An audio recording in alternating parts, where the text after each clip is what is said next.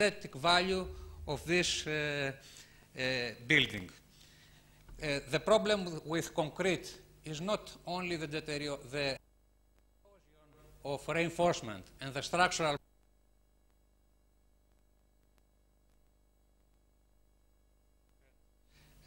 50 years ago, is the disrespect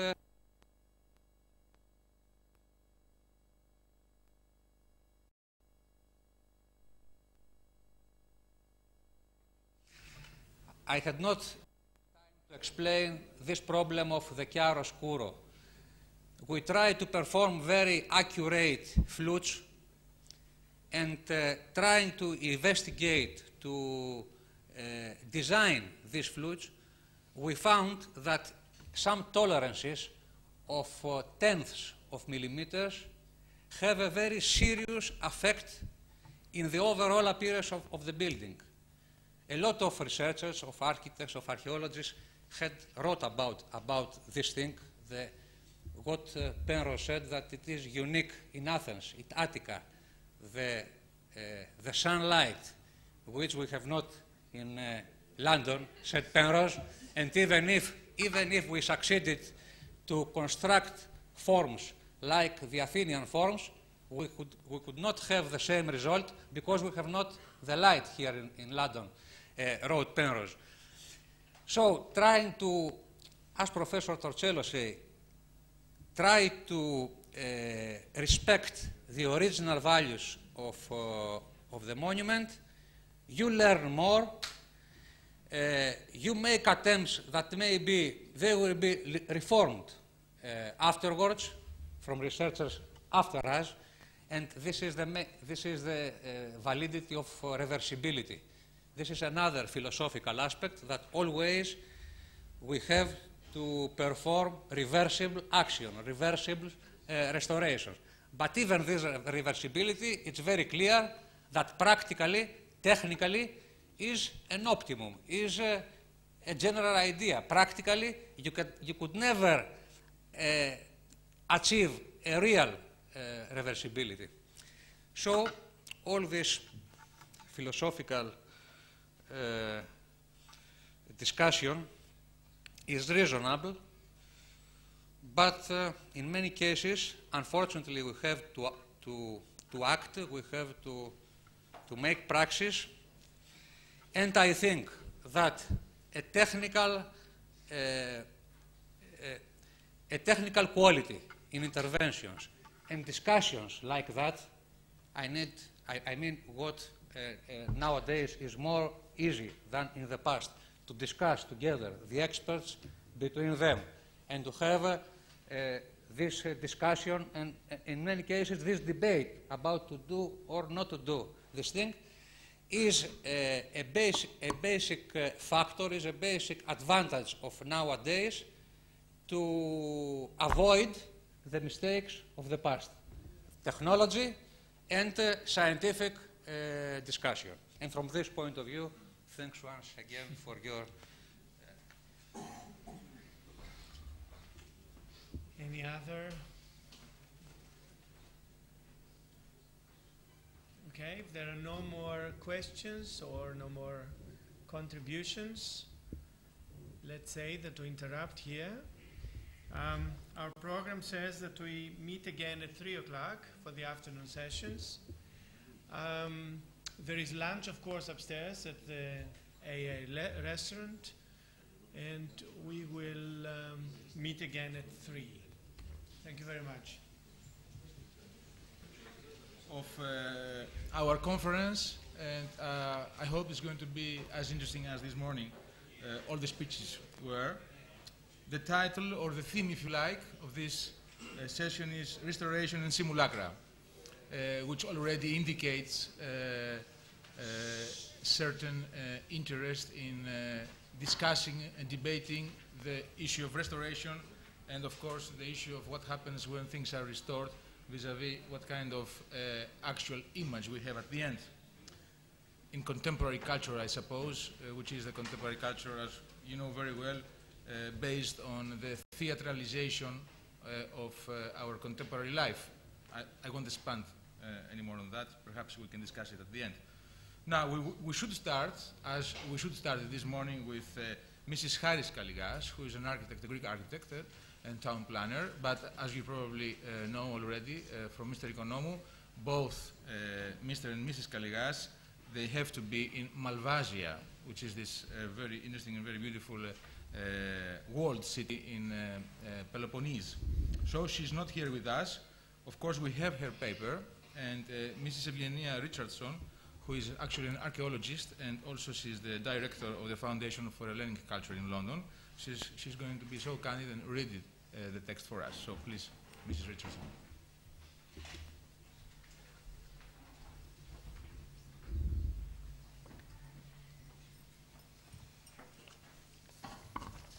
Her title is Behind Reflections. About 1962, when the rock of Monemvasia, with its still inhabited medieval walled city, was proclaimed a protected monument, already most of its population have moved elsewhere. Some permanent inhabitants remained, a few shops, and a kind of social life.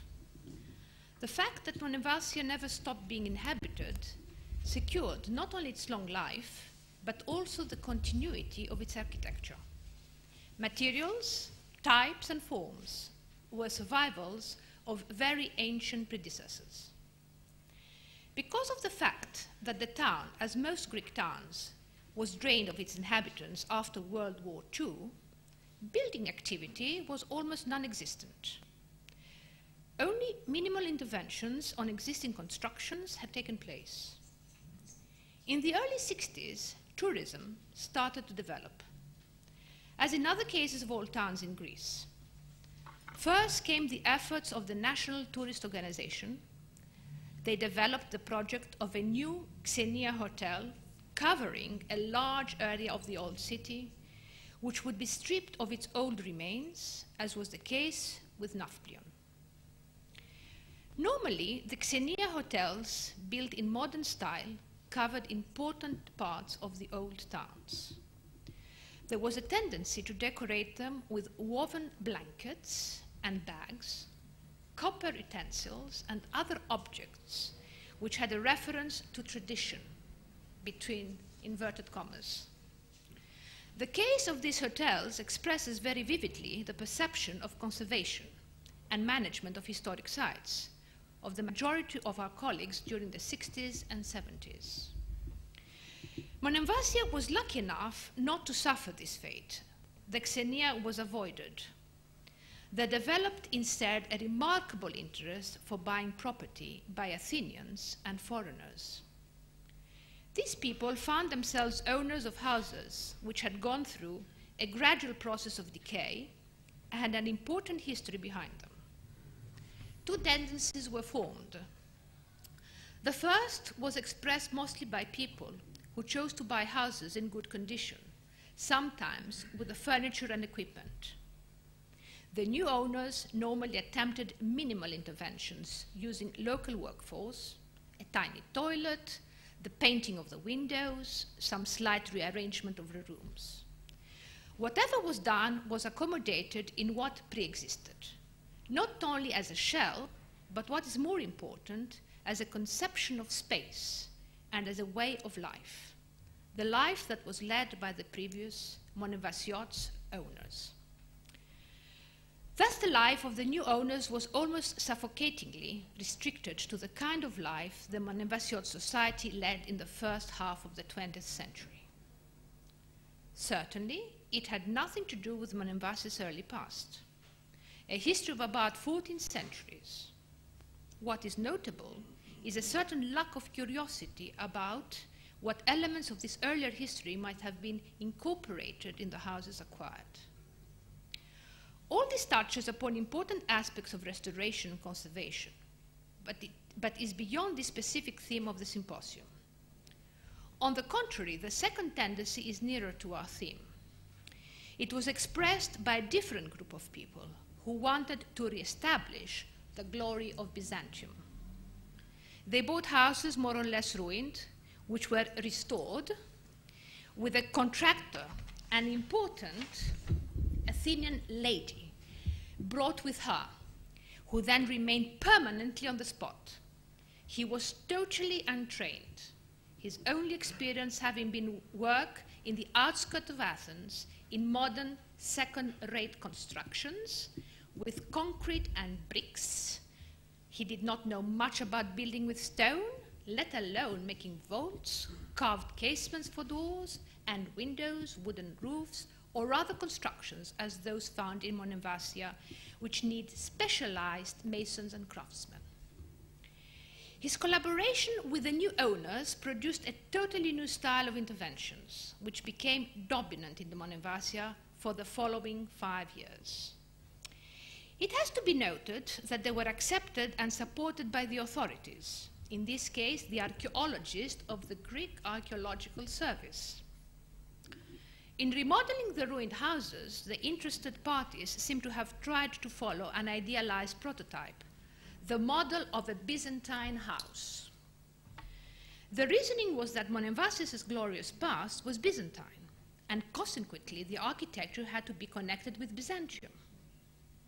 This meant that whatever did not fit their interpretation of Byzantine had to be changed. The main feature of this imagined model was large arched openings towards the view, in the place of the extended surfaces of stone walls with relatively reduced surfaces of openings of usual small dimensions, which were only occasionally arched.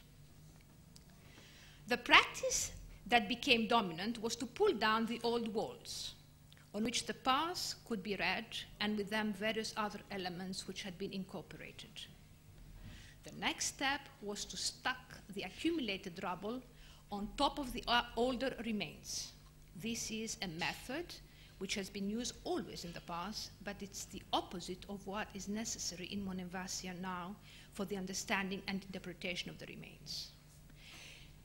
Building on top of the rubble followed. The deliberate attempt to imitate certain styles in stone wall building was combined with ignorance and clumsiness, which accentuated the false appearance.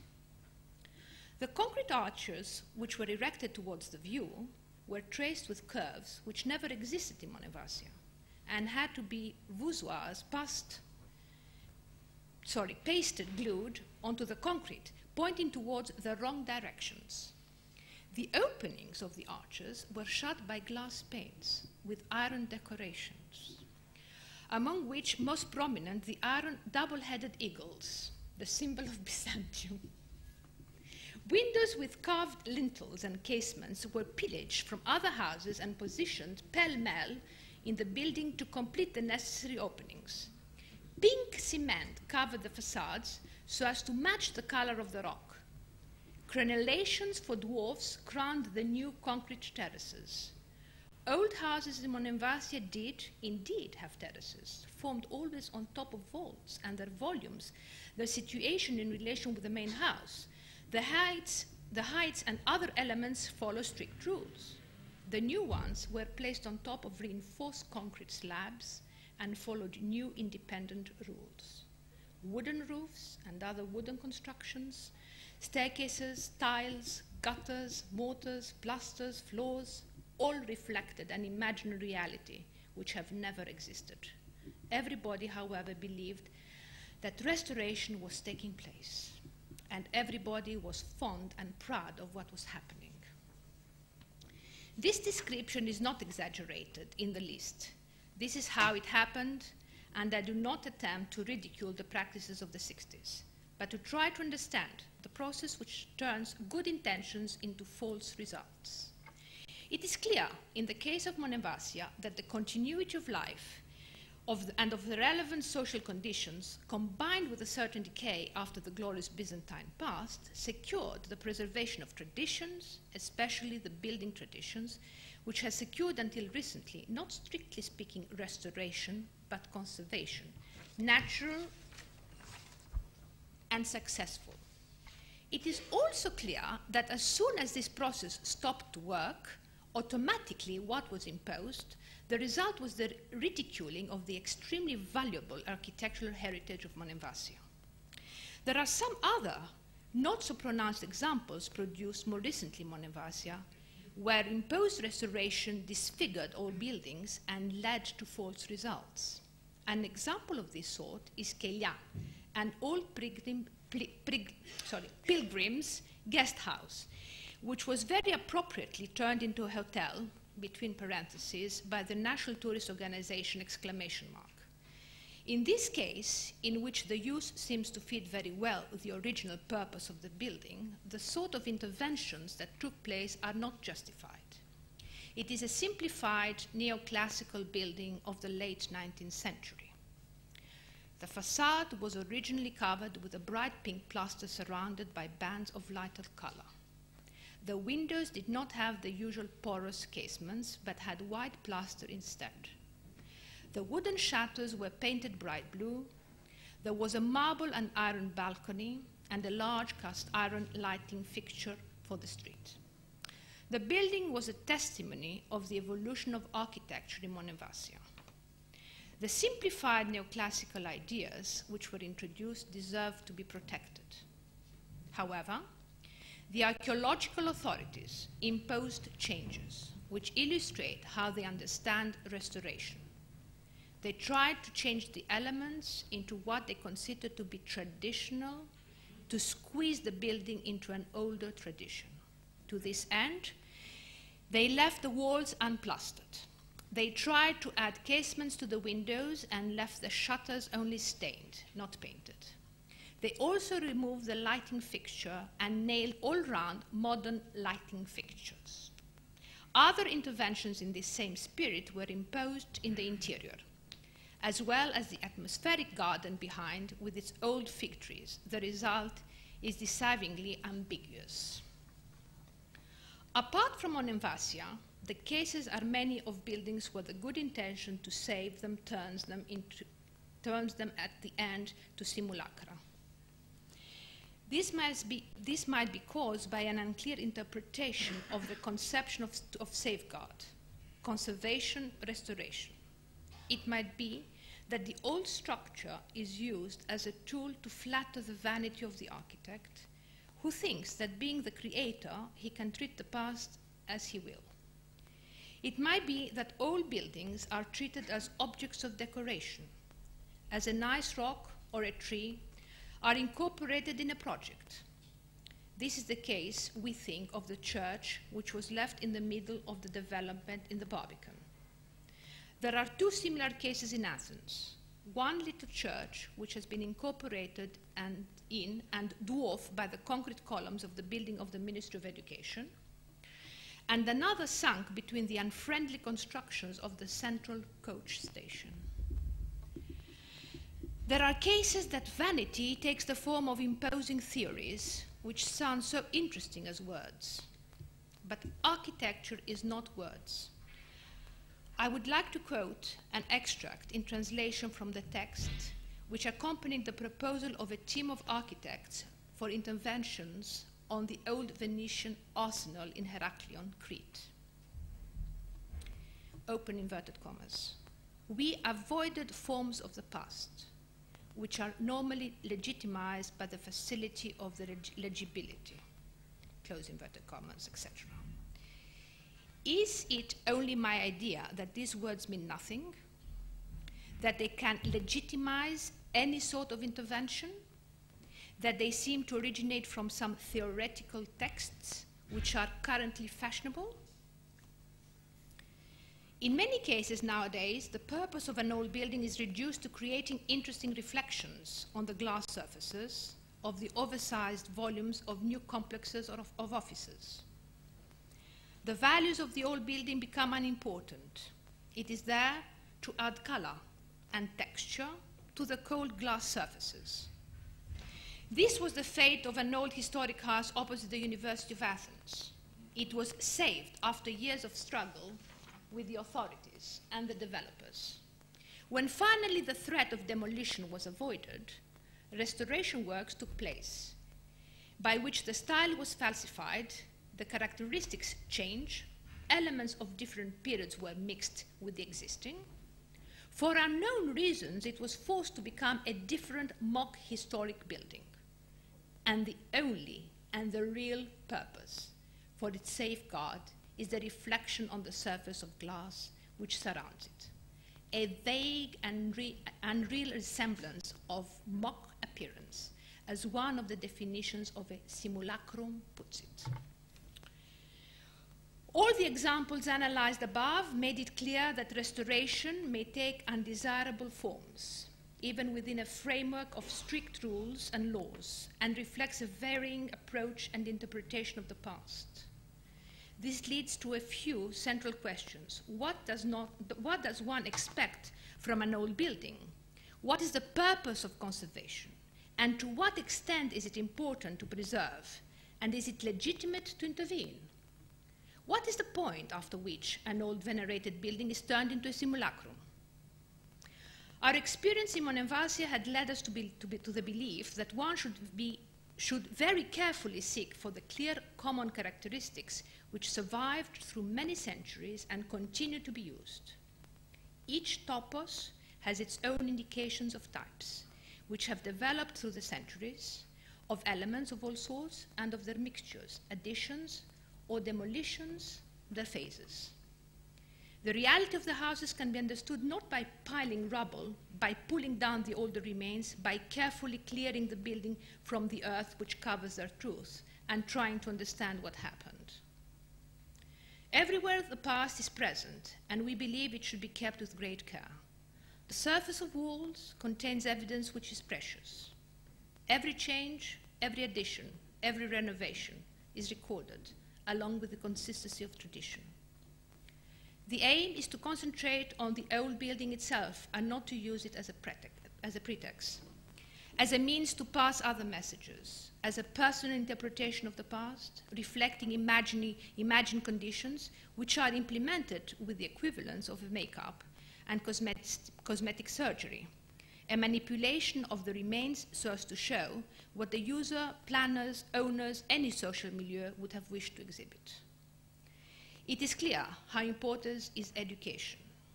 Education not only of the public, which is reflected in what is expected from the architects, but very specifically also education of the architects, which at this moment internationally is strongly despising historical studies and is revolving around theory and technology and large scale. It is hard, but it is possible to substitute a tradition of bad habits by tradition respecting tradition. It was a great relief to attest that this could and has been achieved in Monemvasia, but that's another story. Thank you.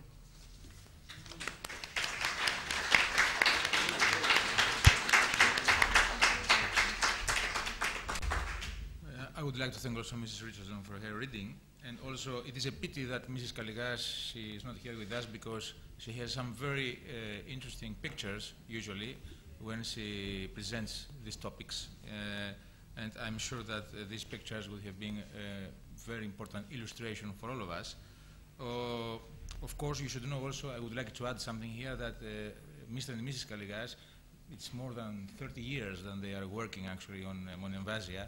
So this kind of thought, or if you like, these points, should be considered with this time framework, which I think also makes it more important. And I think she touches the issue of what we call often in Greece today the neo-traditional sort of style, which is nothing else but a simulacra. And actually it is also sometimes approved by committees, state committees, which should control aesthetic quality in a building. And these committees actually, they do nothing else than to accept new traditional, so to speak, styles, Byzantine or neoclassical or whatsoever. And she touches the issue that I think we've been discussing since this morning. And I think the most interesting question to keep in our mind is while or when restoring, what is the original? And I think this brings us immediately to the second speech by Mr. Ian Bristow. Mr. Bristow, as you know very well, I don't need to say that, he is the academic coordinator of the postgraduate course in building conservation in this school, and I remember him since the beginning of the 80s. Actually, this is happening since 1982, isn't it? And he's going actually to continue, I think so, with a very provocative title, as far as I'm concerned, which is the restoration of Johnson's original colors in the breakfast room at Pitchhanger Manor. Please, Mr. Bristow. Thank you very much. Could I first of all apologise that I've been carrying a cough around with me for the last 3 weeks, and I'm trying very hard to get rid of it, but it just won't leave me. Before speaking about the subject of John Soane's breakfast room at Pitshanger Manor, I'd like to say, first of all, how pleased those of us involved with the postgraduate course on the conservation of historic buildings here at the Architectural Association are to welcome you, Eleftherios, and also, I'm glad to say, a fair sprinkling of alumni, people who have successfully completed the course and gained the AA Diploma in Building Conservation. For those of you who are unfamiliar with our activities, the course was founded in 1975 and operates on a day-release basis, meeting on Fridays in term time. I've been academic coordinator, as has been said, since 1982. My colleague, John Redmill, who runs the second year, is already known to you through the paper that he gave this morning. And Dr. Sue Blundell and Alan Greening are at the back. I don't know whether you just care to stand up and wave or something so that everybody knows who they are. And you've now met virtually the whole team. All of us are part-time, and enmesh our AA posts here with our own practices and academic work. I've put some of the blue brochures about the course on the chairs for you to read if you're interested, and would like to stress that in running the course over the years, we've always prided ourselves on our international links. John Redmill, as you will have realised, lives and practices in Ireland and flies to London weekly. In recent years, Sue, a noted classical scholar, has organised study visits to Italy, and I myself have lectured and consulted extensively abroad, most recently in Australia. As an architect, a title I may add given legal protection in the United Kingdom, I have always specialised in the conservation of historic buildings, but for many years have made my particular subject the investigation and reconstruction of historic colour schemes. To this, I believe, I have brought two particular contributions: the assembly of objective information about historic painting techniques and the aesthetics of the use of colour, and the optimum use of optical microscopy in the investigation of particular colour schemes. Today, I'm going to speak about an especially significant project, the recreation of John Soane's colour scheme in his breakfast room at Pitshanger Manor in the London borough of Ealing, about 8 miles west of where we're sitting this afternoon. John Soane is a figure occupying a position of particular importance in the history of neoclassical architecture in England. His work straddles the all-important watershed of 1790 to 1815, which saw an immense revolution in taste in the decoration of interiors. And the breakfast room at Pitshanger Manor, dating from the opening of the 19th century, is a seminal example of the new thinking. Soane was born in 1753 and rose to prominence as an architect in the 1780s.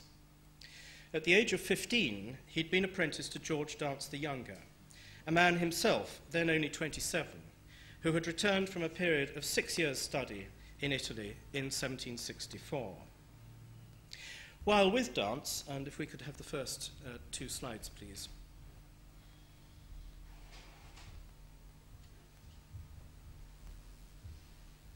Thank you. While with Dance, no doubt little realising that he would eventually come to purchase the building for his own use, Soane had been involved in the design of a new wing added to Pitshanger, comprising a dining room on the ground floor and drawing room on the first. Paint samples have shown that these were decorated with white mouldings and ornaments in the conventional British manner of the second half of the 18th century. The ceiling in the drawing room, for instance, which I show on the left-hand screen, having the grounds picked in with blue, green, and right in the centre, a touch of dark red. The slide on the right-hand screen is the elevation by Dance, which goes with the ceiling. Although Soane left Dance in 1772 to work for Henry Holland, remaining in the latter's office until 1778, the two men, as I think is fairly well known, remained closely in touch, especially after Soane's own visit to Italy in 1778 to 80. Travelling south, the 25-year-old Sohn passed through Paris and visited both Rome and Naples.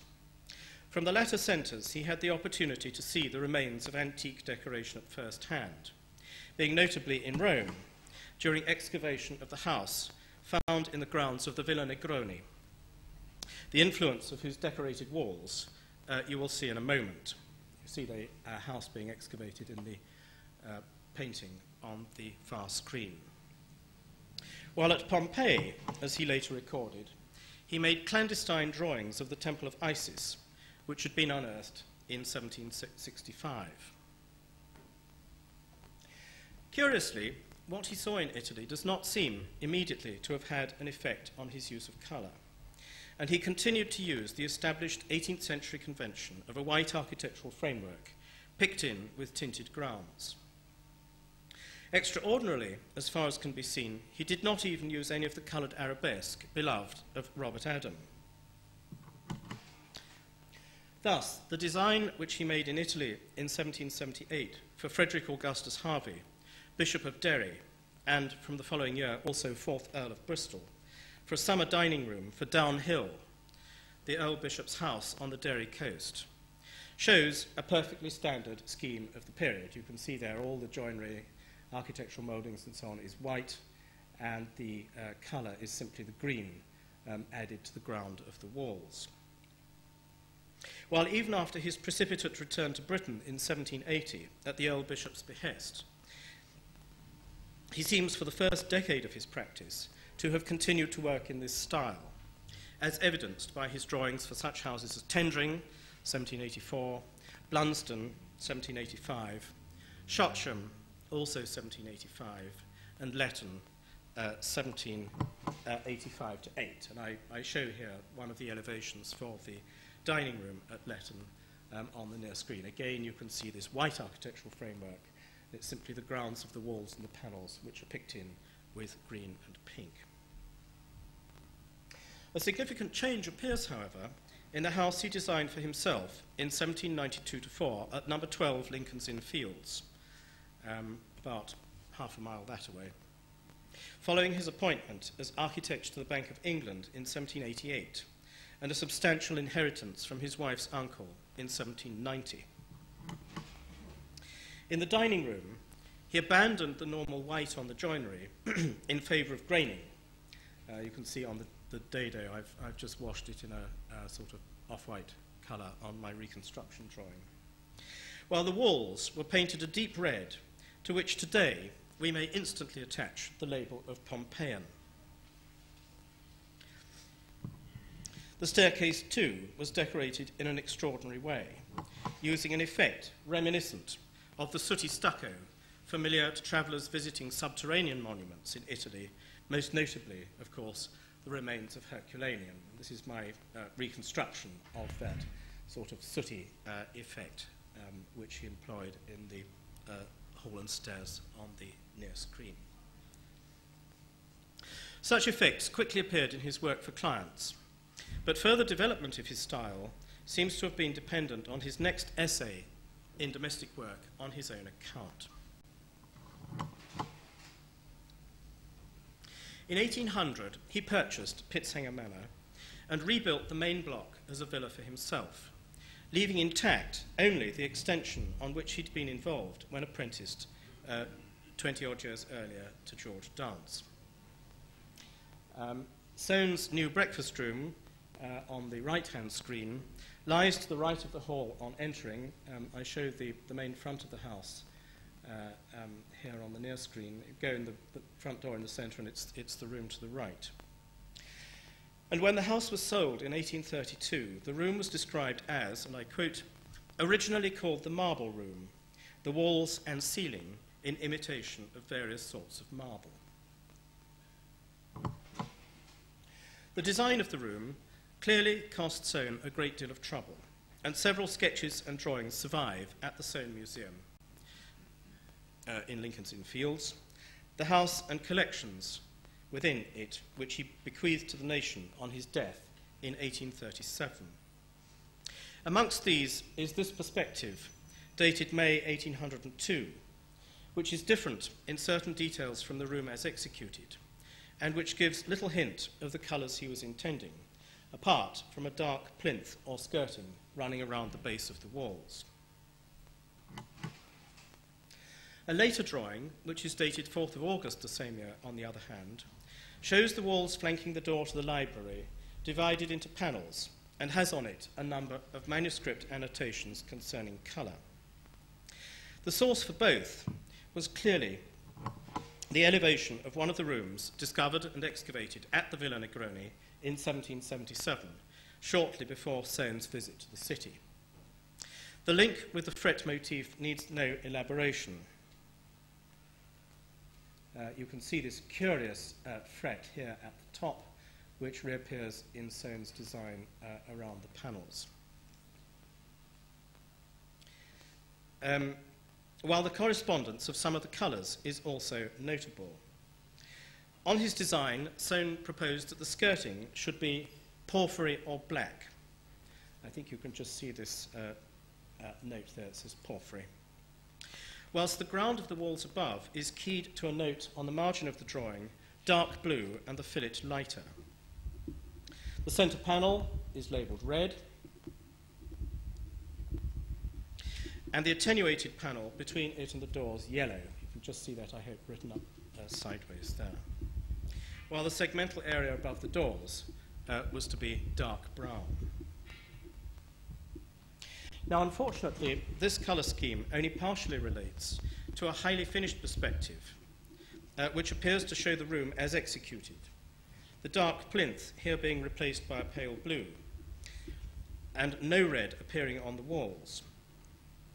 Even as late as the 17th of October 1802, however, Soane still noted his intention for the plinth to be porphyry, although he now intended what he called the spandrels to be painted in imitation of rosewood. The caryatids standing in the corners of the room were to be copper bronze, and their plinths, capitals, and surmounting arch were to be marble. The oculus in the middle of the ceiling was to be painted with light clouds, while the flying figures on the ceiling were to be silver bronze. The last, the only of these embellishments, to be seen in the perspective. For the architectural historian, the documentary evidence, even when viewed chronologically, was therefore very inconclusive. And to further my research, in 1976, I took a series of cross-sections from the room. As is always essential, the locations from which they were removed were carefully plotted on a measured drawing. By examining these under the microscope, I was eventually able to produce an elevation showing the disposition of colour finally adopted by Soane.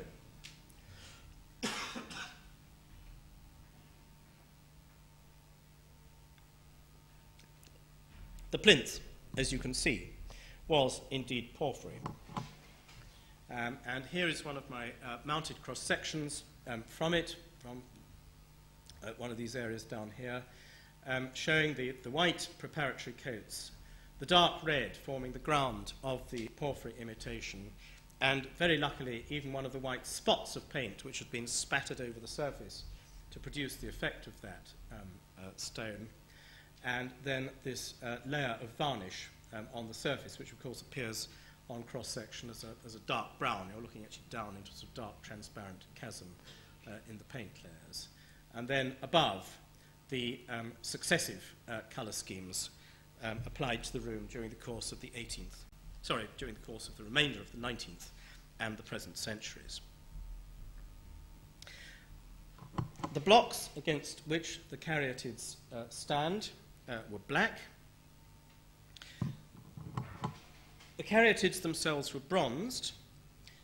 You can see here the substrate, undercoats, and then this layer of dark green with this bronze powder sprinkled onto the surface of the paint, and again traces of the original layer of varnish on the surface. The same treatment was shared by the fret of the ceiling, while the flying figures and associated pattery were figured. So a sample from one of these flying figures here, you can see the grey undercoat here, and then the silver leaf on the surface of that.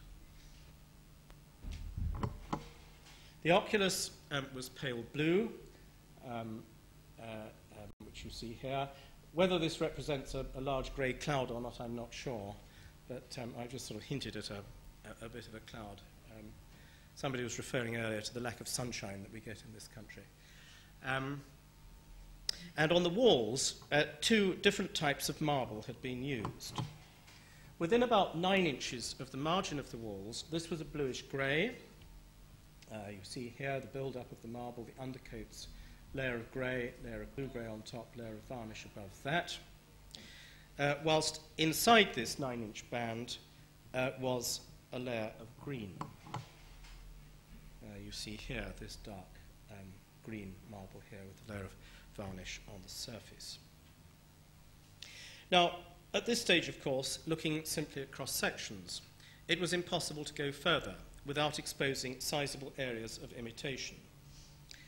And it was still unclear whether the fret, at first intended by Soane, had been executed. Since the building was in use as library offices, I was unable to carry my research further. But I think you'll see that even cross-sections on their own had gone a long way to elucidating the questions posed by the documents. 10 years later, however, I was appointed by Ealing Borough Council to act as consultant for the restoration of Soane's scheme in the room, and I was immediately able to arrange for small areas of the original paintwork to be exposed. To carry out this investigation, a firm specializing in the conservation of large-scale mural and other paintings was commissioned, since I was anxious not only to ascertain the actual appearance of the various marbles and other finishes, but also to evaluate their condition and the feasibility of exposing the original surface rather than repainting. And I'm now going to show you on this screen that area of paintwork there, just to the left of the entrance doors. This is the top of the plinth here, and this is the left-hand architrave of those doors. Unhappily, as you can see, the overpaint proved so resistant to solvents and so strongly adhesive to the varnish and marbling beneath that it was immediately clear substantial damage would be caused by its exposure. Indeed, the surface of the varnish had crocodiled, and this extremely tenacious paint had run into the cracks, and any solvent that would remove the overpaint went straight through the overpaint and straight through the varnish and into the glazes used for the imitations. And so accordingly, it was decided to leave the originals undisturbed, the original scheme of decoration undisturbed, and repaint the whole room above it, or at least above the overpaint, on the basis of sample areas. In particular, though, it was found that the fret proposed by Soane had not been used, and the junctions between the marbles on the walls had been formed by a line of black. You can see here this blue-grey Bardillo marble here, the Verde Antico panel in the center, and then this 2-inch wide line of black. And most interestingly, the imitation had been completed by incising back through the imitation back to the plaster to produce the effect of a joint between the slabs of marble.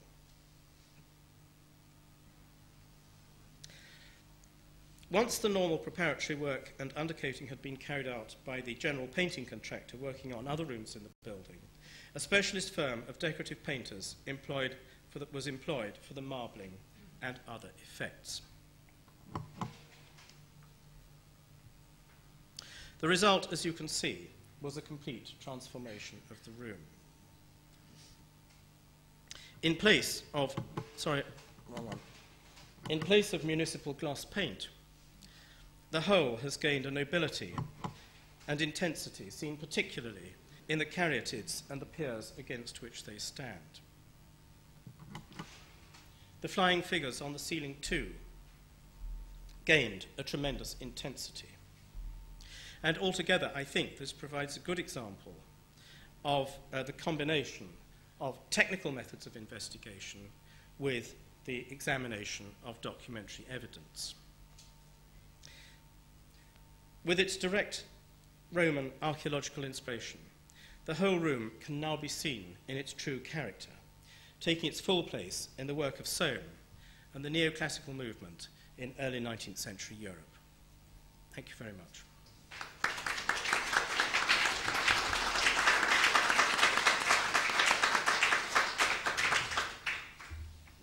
Thank you, Mr. Brister, and just by hearing at this very accurate presentation of this work, one cannot but think that perhaps the issue of restoration, the first thing while restoring is to reconstruct. And this is not only Mr. Brister's, I think it was in most of the speeches who presented, let's say, historic examples. And to reconstruct, I mean to reconstruct the history of the building that we are going to intervene. I believe this reconstruction moment, it is a very important and crucial issue that has not been discussed at length. How do we reconstruct the history before acting? What does it mean actually to reconstruct? Is it possible to reconstruct in one sense, or perhaps reconstruction has more than one versions? Perhaps one could think even of having a kind of, I think even legislatively speaking, it would have been a bad idea to introduce a moment before actually restoring of discussing the reconstruction that the architects are making of the buildings in which they are going to restore. Perhaps this is something that we should keep in mind. It just came up with Mr. Brister's presentation, and I will pass immediately to Mr. Eleftherios Ikonomou, who is not only the organizer of this conference, as you may well know, he is also the director of Foundation for Hellenic Culture in Berlin, and also he manages the independent course on theory of conservation at the General Studies program here at the Architectural Association. And I don't even need to discuss his subject. You might very well understand what does it mean to go from tradition to interpretation to reality. Mr. Ikonomou. Thank you. Thank you. Could I start with the slides, please? Workers are putting a vast glass dome atop the old Reichstag building in Berlin and building a grand new legislative chamber beneath it to accommodate the Bundestag, Germany's post-war parliament. Foundations are being excavated for new headquarters of the Chancellery. The Brandenburg Gate, fully refurbished after the semicircle of the wall around it, came down in 1990, will be flanked by imposing new French and US embassies to replace those that stood there before World War II. The past grandeur of the Adlon Hotel is being replaced, recaptured by this new building.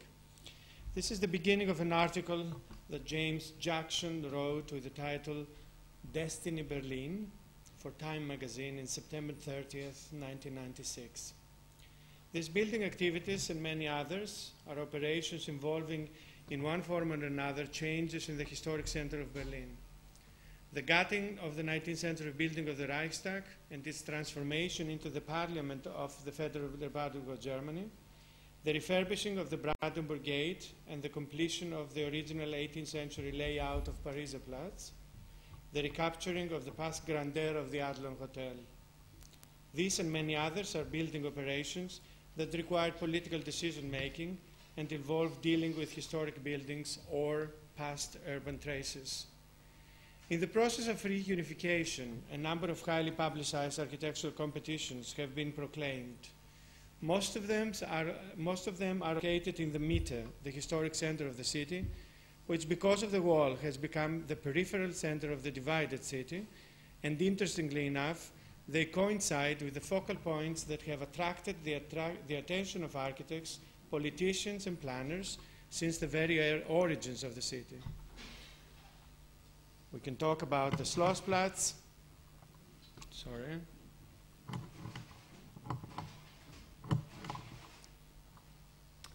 We can talk about the Schlossplatz, which is on the left-hand side.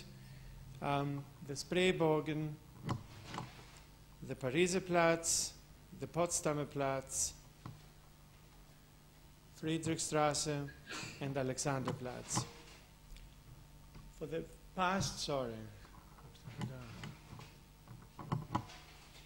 past 9 years, Berlin has been transformed into the city of cranes, the biggest building site in Europe.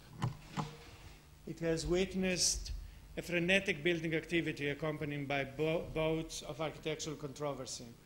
It is clear that the intensity of the debate about Berlin supersedes all expectations.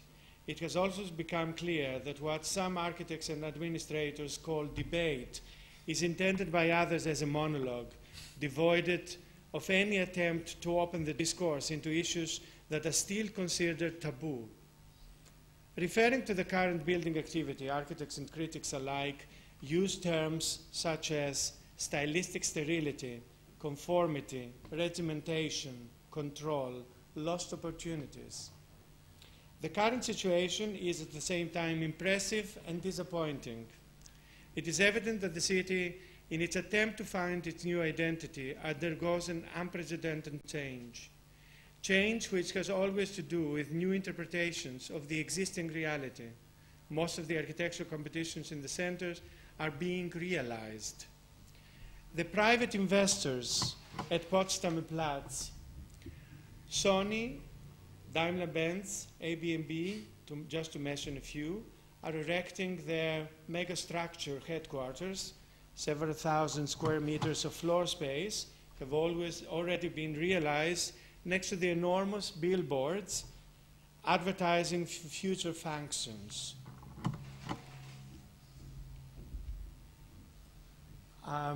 What I'm trying to do, on the left-hand side, I'm giving you the situation as was before the war, after the fall of the wall, and on the right-hand side, I'm giving you the situation the day before yesterday, as it were.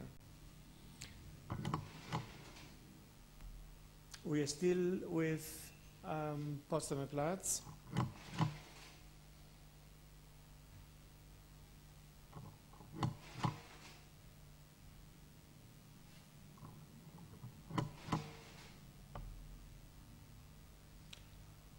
The left-hand side picture is supposed to be a reconstruction of what Potsdamer Platz will look in 2010. In Pariser Platz, Haus Liebermann and Haus Sommer, in Kleichhaus's neoclassicist lines, are now flanking the newly refurbished Brandenburg Gate. Under the shadow of the imposing Adlon Hotel, by Patschke and Klotz. The two embassies, Potsdam Park's French and more Rabel and Udall, USA, are to start next. They already finished Dresdner Bank by von Gerken and Marg, and the building sites of Geris Deutsche Genossenschaft Bank and Koloff's office and apartments block for the Dresden Bank at the corner of Wilhelmstrasse. Finally, the Academy of Arts by Benisch will be the last but not least to complete the original urban form of the carré, following, of course, the directives of critical reconstruction. The question is, does this stylistic pluralism, following the historic traces of the 18th century square, constitute an answer to the problem of reinventing the historic center of Berlin, especially the Pariser Platz? South of Unter den Linden, which is that, the buildings indicated in red are the newly erected buildings. All the rest is the old buildings as, in fact, exist in the street. South of Unter den Linden, in the northern end of Friedrichstraße, the large commercial developments have already been functioning for some time now and are covered with colorful advertisements for the luxurious office and shopping spaces they have available. building works are still going on at the southern end of the street. I meant to draw this comparison between the Berlin trilogy, Schinkel's Schauspielhaus, flanked by the French and the German Dome, next to Jean Nouvel's 205, Quarter 205, Pay's office 206, and Unger's 207.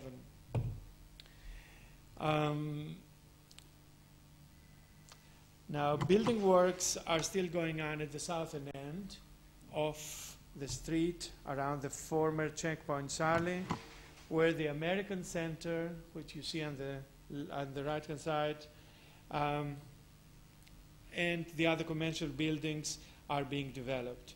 The question here is how the laws governing the reconstruction of the street, keeping its historical traces, suffice in order to recreate the spirit of the street. In other words, is history reconstructed by adhering to the original perspectives or even to the eve heights of the building in Friedrichstrasse? The former Place de République, which you see on the left, in front of Ualo's Reichstag, is a major construction site. It will accommodate 3 tunnels for rail, connections with the nearby Lehrter Bahnhof, underground and road respectively. The first indications of a metal dome structure have appeared on the gutted Reichstag building, transforming it in this way to the Parliament building for the Federal Republic of Germany. What is happening to Reichstag, it is not unique or particular to Berlin. In an attempt to preserve the traditional character of a building or complex of buildings, there have been a lot of experiments of maintaining the historical facades and readapting the interior volumes according to new needs. The Reichstag 4 exterior facades are kept intact.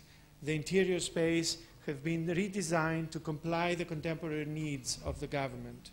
The question is now, how authentic is such a building after an intervention on this scale? And is the symbolic aura of the building enough to excuse such intervention? And in this particular case, to what extent is it desirable given the historical connotations of this particular building?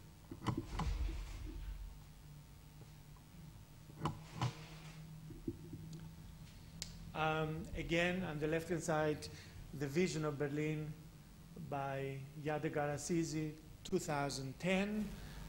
This is the Reichstag and the government quarters.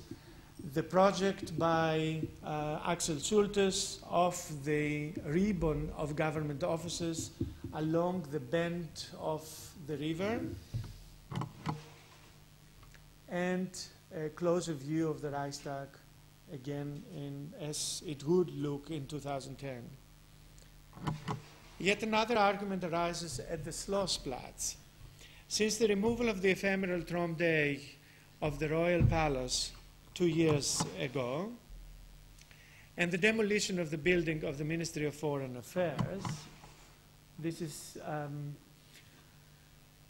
has been an attempt to create some kind of discussion and sensibilize the people in Berlin about rebuilding in style the Royal Palace, which was demolished in 1961 by the East German government. No decision has been yet taken, but in the meantime they are clearing the spaces around it. The first operation was the demolition of this 10 floors, enormous building of the Ministry of Foreign Affairs, done by the ex-GDR government. There is a great emptiness, of course, now. The square that you can see, this is the place occupied by the Royal Palace before, including, of course, the the space of the building of the people, the Palace of the People, which is here. And that, of course, more food for our discussion about political decision-making. Instead of the royal palace, we have the Palace of the People of the ex-GDR government. Naturally, the latter, so that is the Palace of the People, erected by the socialist government of the ex-GDR to replace, but both physically and mentally, the royal palace, and it will be the next in line of extravagant Berlin demolitions.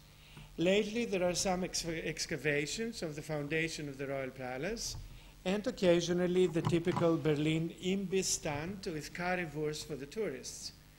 On the site of Schinkel's Alten Museum, works have been started for the reconstruction in style of the Lust Gardens, the royal gardens, the reconstruction or à l'identique of Schinkel's Bauakademie, which you will see in a minute, and on the other side of the canal is still on hold.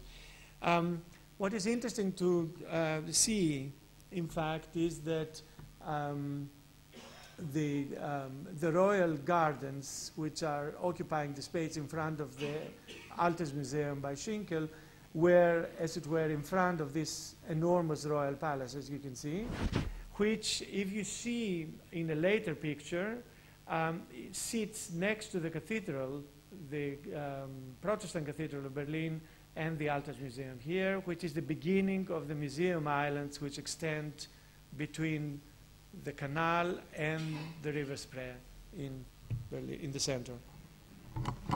But let us assume for a moment that the political decisions are taken, the demolitions are done, and the royal palace reconstructed, one of its 4 facades à l'identique, and the other 3 in a suitable style, as decided. The Lust Garden and the Bauakademie reconstructed à l'identique, and then, of course, what we will have is, on the one side of the Unter den Linden, we will have a complex of buildings centered on the royal palace, which might be housing a university or the state library or art halls or tourist information, or maybe all these functions together. Across it, Schinkel's neoclassical Altes Museum, flanked by the eclectic style of Raschdorf Cathedral and adorned by the reconstructed Lust Garden. Schinkel's original idea for the site was simple, romantic, and very powerful. He saw the very center of the city as a stage where the political and ecclesiastical powers represented in the iconography of the royal palace and the cathedral respectively were complemented by the power of the arts represented in the severe classicism of the Altes Museum. The question is, what exactly do we create by reconstructing in style one or more buildings? In this case, do we reinvent history, having the Baroque palace reconstructed in part or in toto at the end of the millennium, or do we create yet another simulacrum, a meaningless secondary reality that replaces the real? Are the democratic and disaggregated functions assigned to historic buildings enough to demand their reconstruction in their original styles? And what will be the advantage of the future capital of the Federal Republic of Germany to have at its center quotations of buildings that existed in the past with functions which no longer exist today? There is no royal family in Germany. What has been lacking so far is a general comprehensive concept. Oh, this is the Bauakademie by Schinkel, which they have been discussing of reconstructing in this style. Of course, the royal palace and the square and the gardens as Yadegar Aziz saw it for 2010 again. This doesn't work. Next to the ruin of the royal palace after the war. it was definitely a political decision, its demolition by the government of GDR. What has been lacking so far is a general comprehensive concept placing these impressive, controversial projects into a greater urban context. The master plan for the center of Berlin, initiated by the Senator for Urban Planning, presented in a first draft at the end of last year, cannot claim to make up for it. It is evident that reuniting the city as one urban structure implies a rethinking and reorientation of some of its individual parts. In the 20th century alone, the matrix of Berlin has been determined by a succession of imperial nation, republic state, national socialist dictatorship, destruction during the war, followed by 4 decades of separation into 2 political systems. Despite the relative scarcity of remaining historical buildings, Berlin can be read like a palimpsest of a succession of ideologies and forms of state by the way in which they found expression in architecture. During the 40 years as a divided city, Berlin has been pumped by both political systems in an artificial existence, its eastern and western parts functioning as paradigm for both the socialist and capitalist world. In the East prevailed the modern movement as interpreted by socialism. In the Western part, a state of anything goes between the modern and the postmodern. With reunifying the city west, with reunification, the city west around Kudamm is bound to lose its eminent status and that it has acquired after 1945. In future, it will have to view itself in a healthy competition to the old historic center in the East, as had already been the case in the past when the 2 commercial centers coexisted. So far, and in spite of the frenetic building activity at Friedrichstrasse, little of this can be felt. The city west offers, in fact, urban metropolitan life with a specific mix of housing, commerce, culture, and entertainment within an area which has largely preserved the 19th century road network and building substance. The historic center of Berlin, located in the eastern part, however, needs to be redefined as center for the capital of the Federal Republic. The remaining historic buildings of symbolic relevance to the capital and or the nation have, however, been robbed of their traditional function as well as their historical urban context. The historic center, after 40 years as symbolic core of the GDR, reflects the ideological claim of its state, made manifest with a vocabulary of modernity, mainly of the 50s and 60s. Multi-lane interurban freeways, massive and exaggerated accesses, and squares flanked by large-scale prefabricated housing or office blocks. Since the collapse of the wall, Berlin has experienced a lively and controversial public discussion on the city and its architecture, both in the media but also in the so-called Stadtforum, established to give the citizens of Berlin a chance to discuss urban and architectural issues with experts. Yet, so far, there have been not a public debate on some of the most crucial and basic issues centering around the question of coming to terms with one's own past history, especially in a country such as Germany, whose history is characterized on the surface at least by abrupt breaks. And against this background, what are the parameters, the guiding lines for this urban transformation? How can 2 radically different urban models representing 2 different ideologies be integrated? How do you conduct an architectural debate in a city like Berlin with only a few remaining significant historic buildings, yet with a heavy historical burden? Who decides and on what basis, of what criteria, what is to remain and be integrated, what is to be demolished, and what will receive a new facade? The frequently quoted Berlin architectural dispute, centering around Lampugnani and Libeskind, largely ignores these issues. It focuses aesthetic questions of old vis-à-vis new, of critical reconstruction vis-à-vis creating reconstruction, and fails to address the central issue: what kind of city do we envisage at the turn of the 21st century? Up to the end of the war, Berlin was not only the capital of Germany, but also of Prussia, the largest state within Germany, the predominant political, economic, as well as military force. This dual function guaranteed the city exceptional financial and political resources. Today, Prussia does no longer exist as a political unit. Furthermore, the federal structure of contemporary Germany enhances the political, economic, and cultural strength of regional centers such as Frankfurt, Hamburg, or Munich. This radically changed political structure will be reflected also in the status of Berlin as German capital.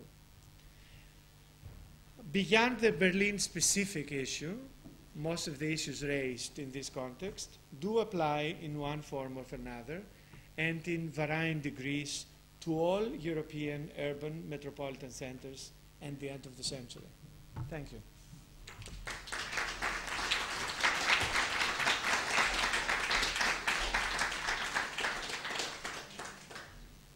I think with Dr. Ikonomou presentation, we touched a completely different issue, still very topical and very pertinent. And one cannot say anything else but think that we are living basically the last 10 or 15 years, if you like, the so-called period of the diffusion of the museum being a concept for describing contemporary society and public life, and that we are also living in the last perhaps 10 or 15 years an age where we consume more than ever images. And this consumption of images, something that many other people, philosophers and others have been describing as a kind of over-densification of history. I mean, this is extremely topical when it comes to actual decisions for town planning, city making, and of course all this incredible amount of examples that we have seen happening in Berlin.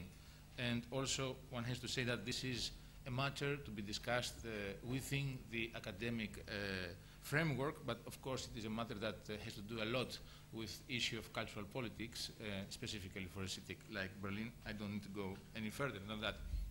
Just to add that what kind of city for the 21st century can we envisage? That was the question left by Professor Ikonomou, and also for whom?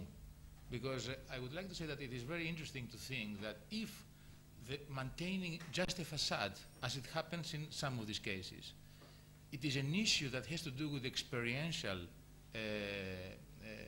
living of certain people, which means that if for somebody to walk in the city, just looking at certain facades, which have been completely restored and changed inside in terms of space, materials, etc., means something for their experience as citizens or city dwellers, this is not applied to everybody.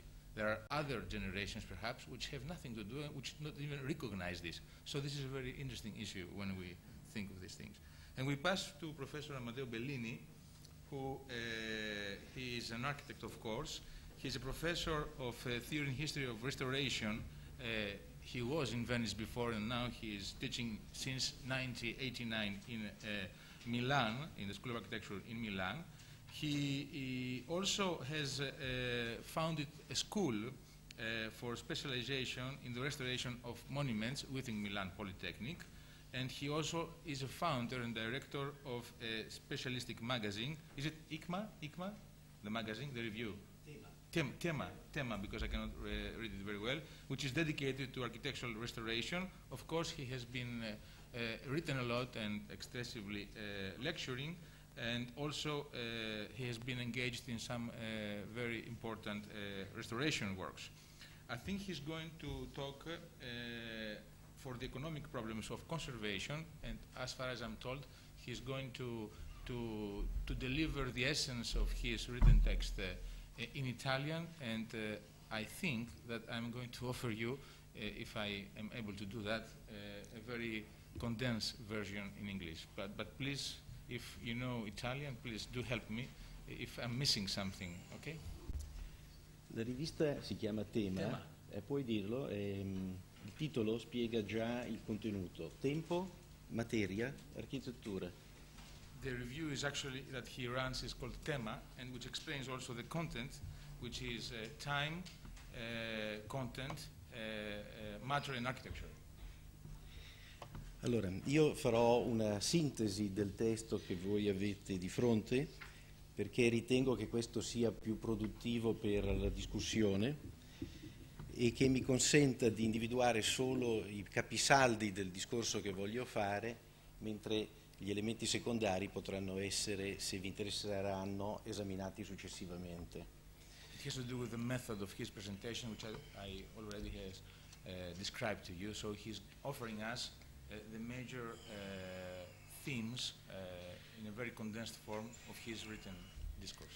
Allora, noi pensiamo alla conservazione e non al restauro, ma quando usiamo questo termine non intendiamo un significato generico, privilegiare il mantenimento degli edifici antichi rispetto a quelli nuovi, ma al senso pieno della parola: conservare la materia che rappresenta e ci comunica le realtà culturali del passato in ogni suo frammento, sempre e comunque, contro ogni ricostruzione e rifacimento. So, his first point is that they speak, I assume they, in the context of his own work, for conservation rather than restoration. But conservation for them is not a generic sort of term. It is a term used in a kind of plain sense, if you like, and it has to do with conserving matter, whereas matter, one should think of matter as the means of offering or giving, through its conservation, I suppose, the cultural history that has been producing this matter. So it's a very specific kind of notion of what conservation means, against, if you like, as he said, of all kind of reconstructions which supposedly they go into a more fictional sense. Il restauro nasce nella nostra cultura solo nel secolo scorso, non esisteva in precedenza, e si basa su una serie di proposizioni che sono legate alle filosofie dello storicismo, che non hanno più una loro vita nel presente, e quindi il restauro dovrebbe essere abbandonato come concetto.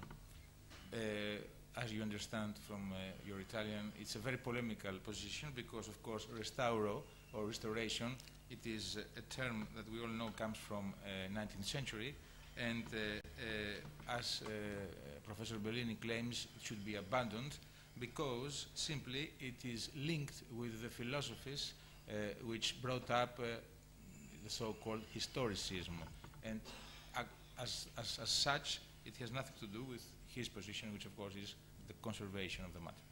Il restauro nasce in un'idea della storia come una continuità lineare, progressiva, che consentiva di individuare il vero e che consentiva di riconoscere quegli oggetti che consentono a loro volta di comprendere il significato progressivo della storia, i pochi elementi emergenti che però ci danno il valore della razionalità del progresso.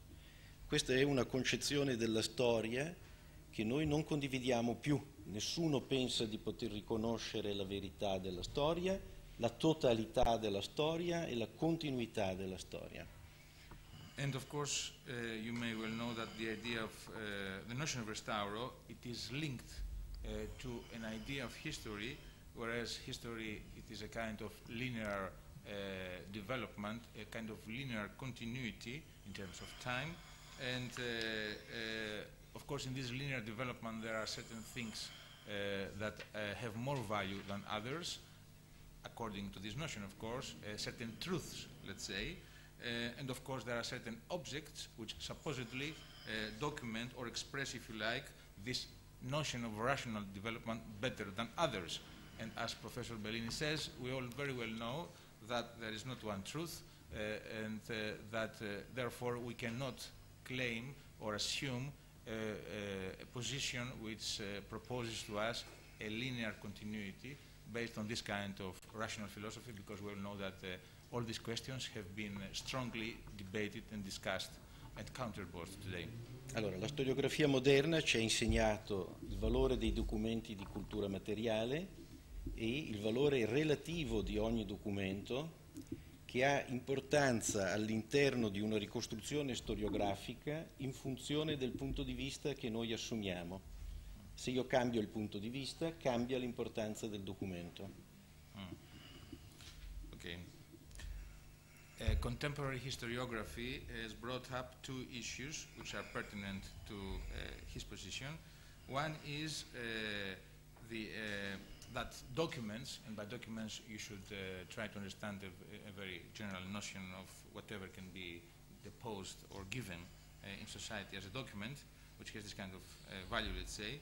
Documents which document what we could call material culture. Material culture, it's perhaps I should say something here, Professor Bellini. It is a notion which is very much linked to the Italian debates and theories, not only to this Italian debate, but generally speaking it is related to them, that deals with the issues of culture and civilization, for those who know a little more the discussion about all these terms. So by material culture, it is a specific position.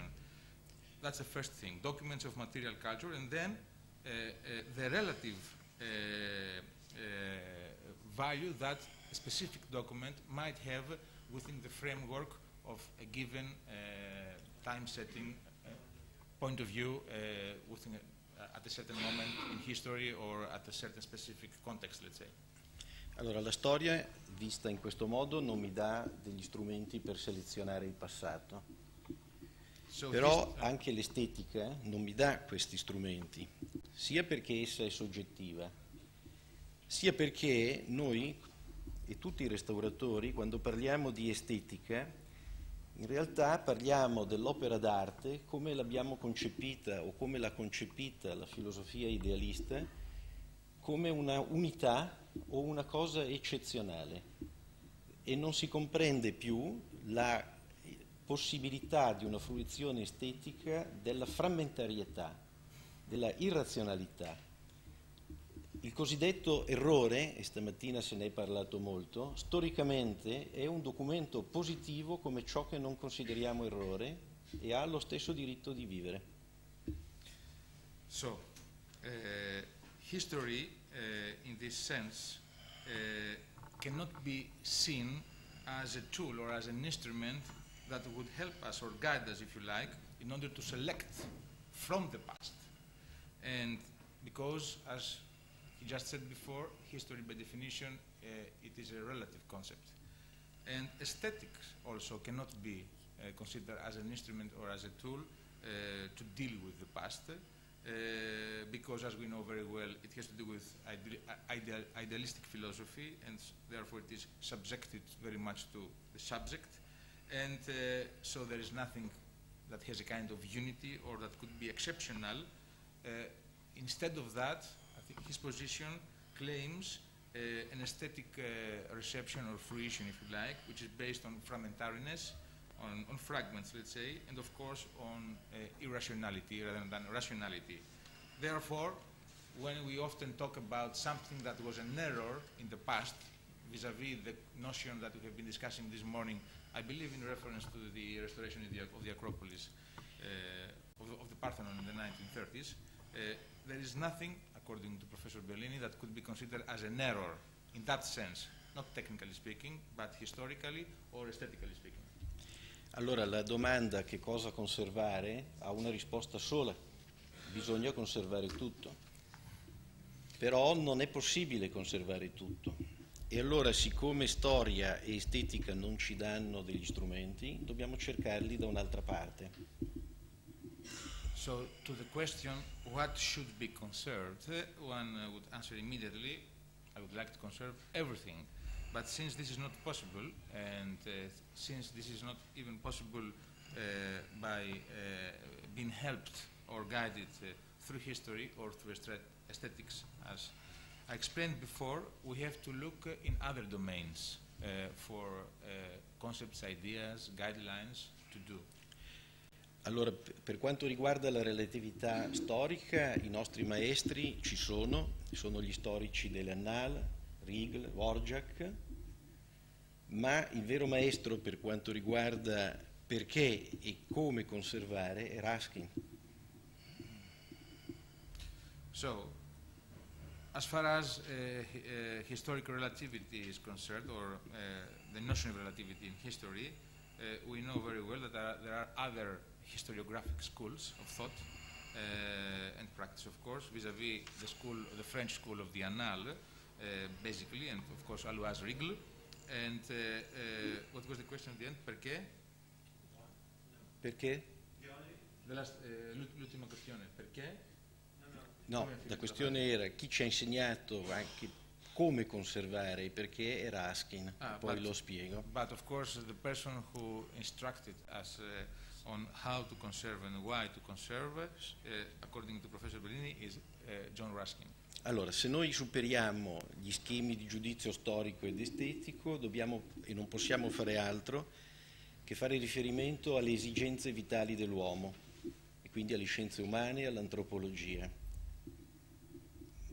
So one field to tackle would be those fields actually that deals with the basic needs of human beings, and therefore we can talk about biology and anthropology.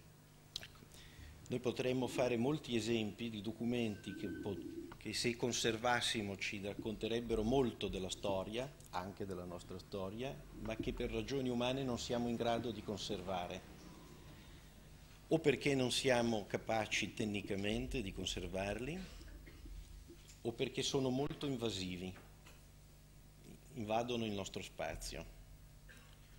We could tell a lot about documents, or we could have documents that would tell us a lot about history, but for different reasons we are not able to conserve them. Otherwise we would have an incredible information about our historical past.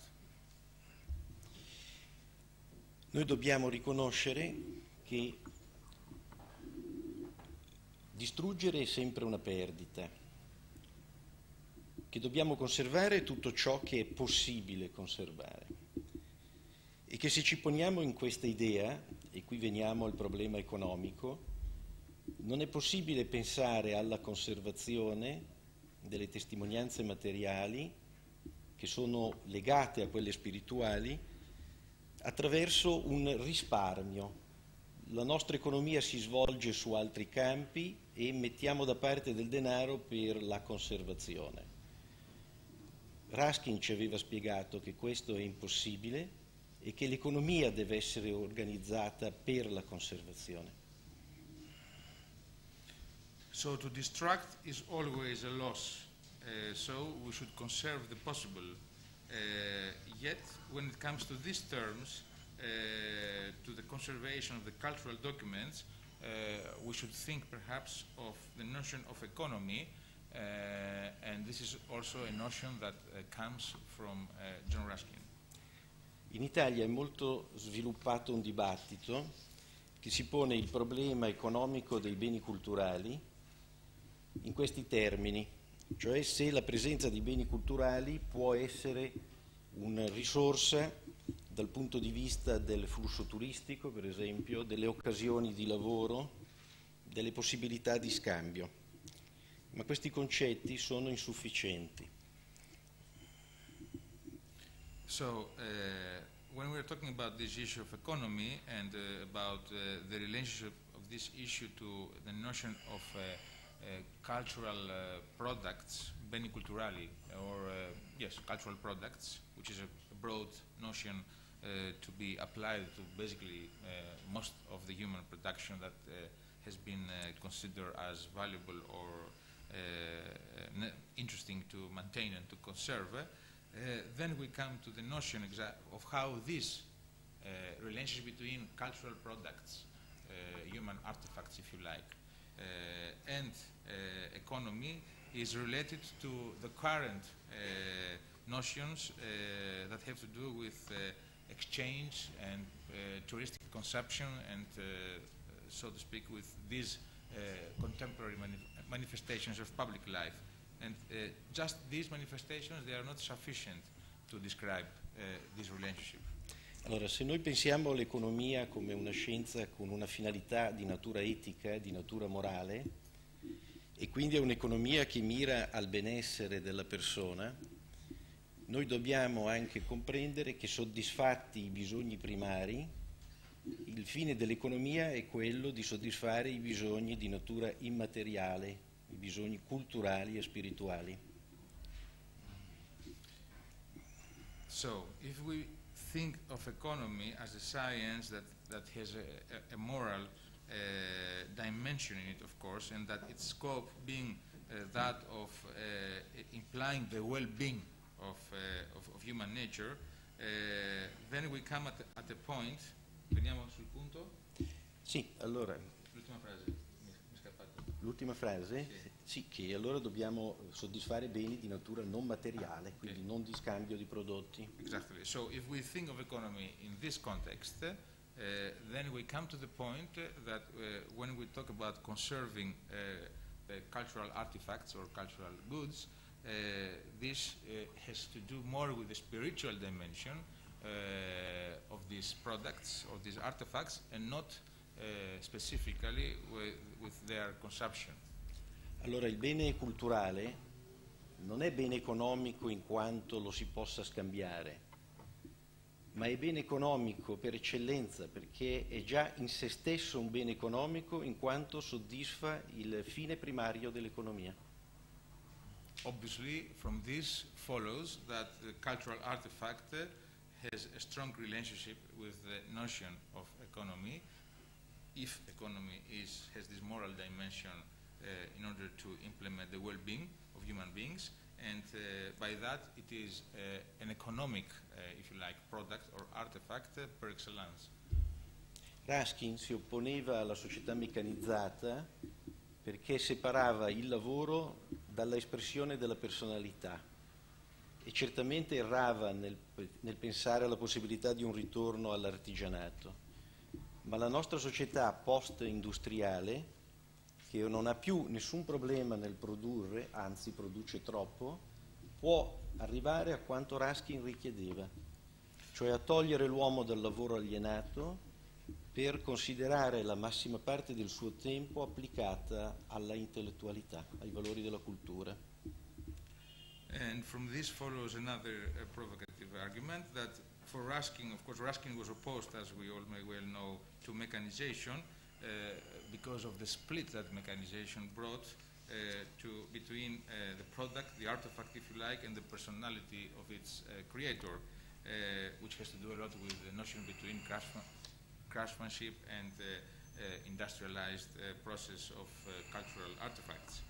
He believes, Professor Bellini, that in our post-industrial society there is the chance or the opportunity, if you like, to detach humans from so-called alienated labor, and in other words, that humans will have more time dedicated to intellectual issues and culture in a more broader sense. And that brings the topic of conservation within the heart of our discussion.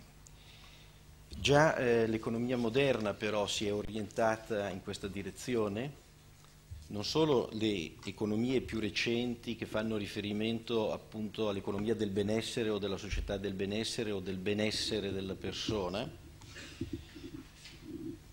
ma anche in illustri precedenti dell'economia inglese, quella keynesiana, quella di Beveridge, si riconosce al bene culturale un carattere che essi chiamavano semi-economico, in parte oggetto di scambio, in parte invece di fruizione, e riconoscevano l'esigenza che la cultura pubblica garantisse che la fruizione non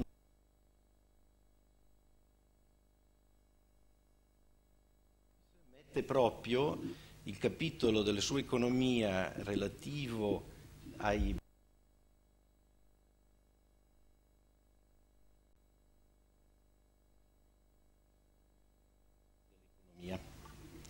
This notion of economy, of course, has some precedents, quite notorious and famous.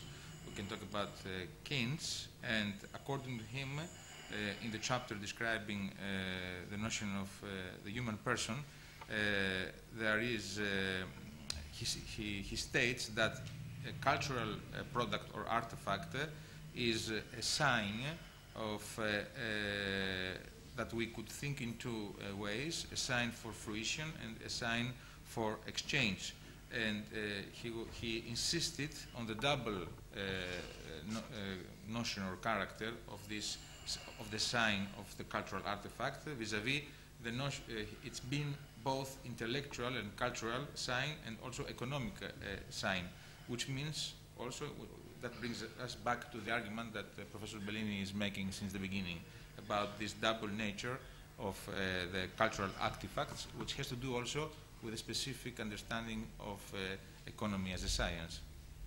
Ecco, questo pone alcuni problemi, perché la generalità delle persone riconosce un valore di ordine culturale e spirituale agli edifici eccezionali, ma non riconosce la grande qualità del territorio come insieme di segni storici che in effetti vengono continuamente distrutti anche quando non è necessario.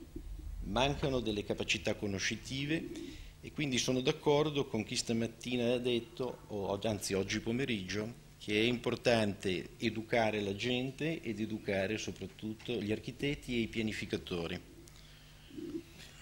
We have a problem here after these statements because we should accept that most of human beings they would agree in giving a spiritual dimension, or if you like, in recognizing the spiritual dimension in buildings, let's say, or in some buildings at least, but they would not be ready to do so when it comes to the notion of territory.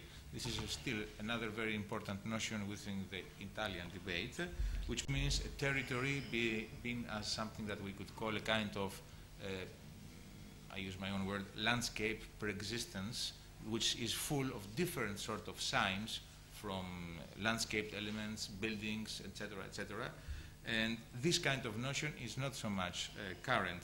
And so Professor Bellini would agree. I think it was Mrs. Kaligas in her paper who said that there is a need today to educate people, and he would add not only people, of course, but architects and town planners as well. Ecco, da questo punto di vista il vero problema è quello di trovare il limite, che sarà variabile, tra libertà delle persone e capacità di intervento pubblico. Ma il vero problema è che l'intervento pubblico sia corretto e capace. Scriveva proprio Keynes che si desiderava che avesse almeno l'intelligenza del privato nell'intervenire e nell'individuare programmi di grande respiro e non programmi di semplice emergenza. So we come then to the next question, which is what would be the limit, or if you like, the threshold, which of course it is a very relative notion as well, between what we could accept as individual liberty, basically meaning that I do whatever I want to do in my own house or whatever in terms of conserving, and between this and the so-called public intervention in this sphere of conservation that we are talking. Again, Keynes is offering us here an interesting notion because he was stating that it would be enough for public services to have the intelligence of individuals sometimes. And of course, the crucial notion here would be not only to act, because usually public intervention happens when there is an emergency case, but to have also what we would call respiro, which basically is a kind of vision about the things that we want to act upon. Forse però il problema più complesso è quello di riconvertire una economia che si fonda sul consumo e sull'espansione illimitata. Ci sono molte situazioni nelle quali non si pensa che un prodotto possa non essere più fabbricato. In Italia, per esempio, il numero di case è largamente superiore al fabbisogno e oggi si pensa a rivitalizzare l'industria edilizia attraverso programmi ampi di demolizione, cioè si riproduce sulla casa il meccanismo dei prodotti di consumo, buttar via per poter produrre. Il prodotto è diventato fine a se stesso e non più il mezzo per soddisfare il bisogno. Of course, the next or the following issue is that one of that we should probably think more how to reconvert a certain economy or economical process, if you like, which is based completely upon consumption and upon limitless growth and expansion. And Professor Bellini brings the example in Italy, where apparently now, because there is a kind of surplus of building stock in terms of houses, more than the actual needs in the country, there are programs of demolition of this surplus of building stock. And of course that means simply that the cultural artifact or product should not be thought in terms of an end for consumption, but also as a means to obtain something. Ecco.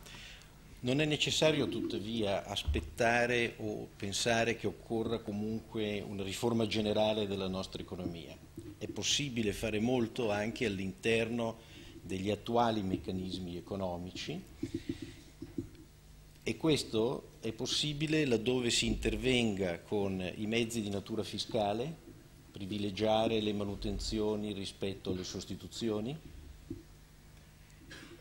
privilegiare la manutenzione rispetto all'attesa speculativa, eliminare le rendite di plusvalore sui terreni, oppure, come avviene in molti paesi europei, non dare incentivi fiscali alle trasformazioni, comunque esse siano, come sta avvenendo in Italia in questo momento, ma finalizzandole a obiettivi di qualità progettuale.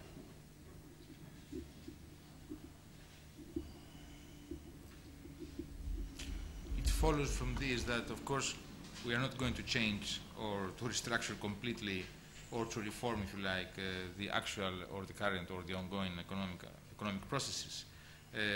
But of course that we could act within the existing economic mechanisms simply, or not so simply, but just by putting our emphasis or our attention or by privileging, if you like, the notion of maintenance against or versus substitution, maintenance against speculation, and against the profits that one would make, rendita fondiaria in English. Is the kind of profit that you have. Un profitto sulla posizione dei terreni. No, I know it, but in English I'm missing the term. Anyway, it's the profit that you have from the land, and there's a specific term for this. So? Speculation, okay, speculation, you got it. And that also means that one could act on the actual laws, if you like, or the incentives that one gives for fiscal reasons when all these operations are thrown into our table. Allora, in questo quadro, tutto ciò che sussiste fa parte di ciò che si chiama il nostro destino, ciò a cui non possiamo sfuggire, ma rappresenta la nostra risorsa per progettare il futuro. E qui c'è una concezione della storia in cui il passato è da un lato il limite ed è la realtà dentro la quale noi ci muoviamo, ma d'altro lato è l'insieme delle nostre possibilità e libertà per il futuro. Diceva sempre Ruskin che il vero progressista è il più grande conservatore, perché si trascina dietro tutto il passato.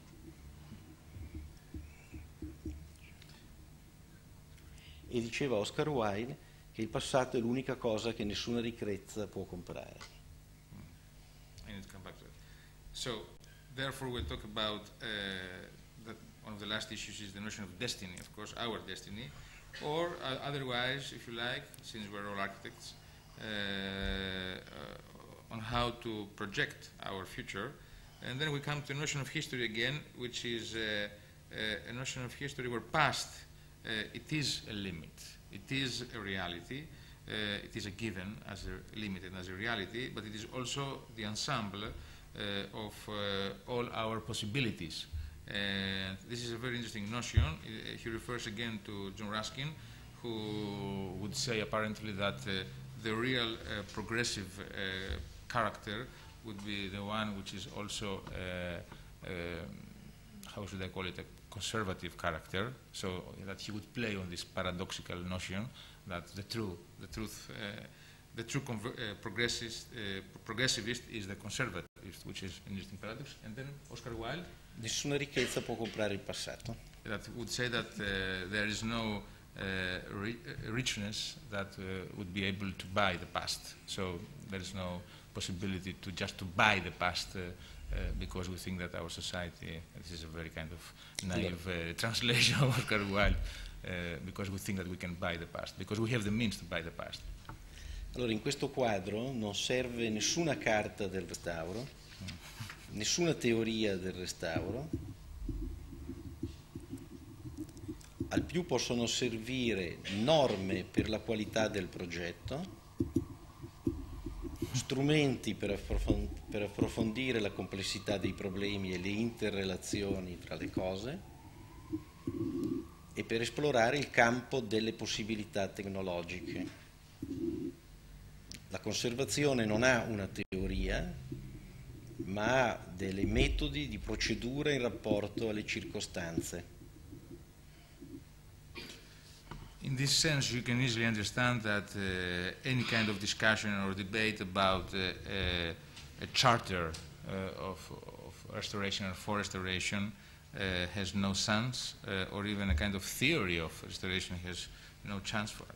According to Professor Bellini, the only thing that one could claim are norms, if you like, rules, which would govern the quality of our design when it comes to these terms, and that simply means ho perduto l'ultimo, conservare. La conservazione no, è un occorrono processo. Appunto strumenti per Yes, okay, I found it. That the conservation is theoryless, let's say. The notion of conservation, therefore, as he claims it, is theoryless because it is a process which goes on, a process which also has a very circumstantial sort of definition, casus per caso. Sì, caso per caso, ma avendo, è diverso, cioè c'è un obiettivo rispetto alle circostanze. E voglio terminare, rispondendo quasi a un'obiezione che viene fatta molto spesso dagli architetti, che una teoria della conservazione limita il loro campo di creatività. Questo è completamente falso, perché una teoria della conservazione che esclude la ricostruzione lascia campo agli architetti per il nuovo,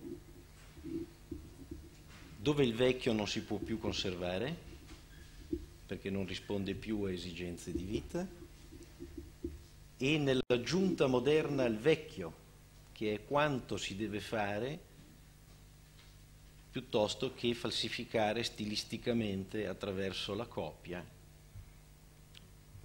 che, come ha già spiegato qualcun altro, non ha nessun valore di verità e di cultura. Therefore, you understand very well that there is an objection that may be raised, and some architects actually do raise it, that conservation, in these terms that Professor Bellini offers to us, brings limitation in the so-called creativity of the architect. He believes that this is a false problem, because at the moment that we don't have reconstruction, which is really the false issue here, we are left with two possibilities, if you like, and that's the kind of last summary. Either to do something new when exactly the old cannot be maintained anymore or conserved anymore. Therefore, you know, to do something new. It's just to be faced with the issue of creation, so to speak, or creativity, in other words, or how to join or to relate, that's my word, the new with the old, which is a very important subject, and this goes against any kind of falsification or reconstruction that brings the notion of the copy, and so on and so forth. Bene, grazie, mi Thank you scuso very per il much. tempo.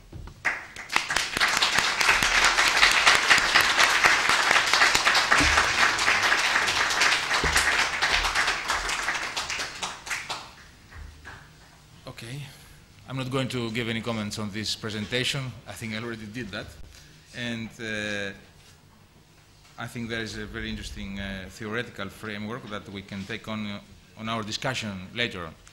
And now we will pass in the last presentation of this session, which is going to be given by Rory Young. And Mr. Young, as far as I see here, he has been he has a practical interest in traditional building. After graduating in painting and sculpture, he has been traveling in the north of the country, investigating and studying architecture, artifacts, building, and landscape. And he has been commissioned to design several things, and I think that he is going to present to us one of his latest commissions, which is the design of 16 prototype sculptures to illustrate the new Genesis cycle for the Great West Doorway of York Minster. Is that so? That's right. Thank you. Well, it's very good to be here. It's a great privilege to be speaking among such other illustrious speakers. You've missed out a paragraph there, and it consists of, I suppose, about 15 years of work in the conservation field, working with lime mortars and plasters. And that's been involved in conserving buildings per se, stonework in particular, and plasters in particular. And having worked for an architect doing a strictly conservation project in Scotland, that architect became the surveyor of York Minster, and he proposed me, in fact his wife proposed me, to enter a competition to actually design new sculptures for the new Great West Door. I shall explain, you will see it in a second. But it's an extraordinary irony that I should have been working in the conservation field and I should find myself winning a competition that plunged me into the forefront of a very controversial restoration project. This is the restoration. Basically, it involves the removal.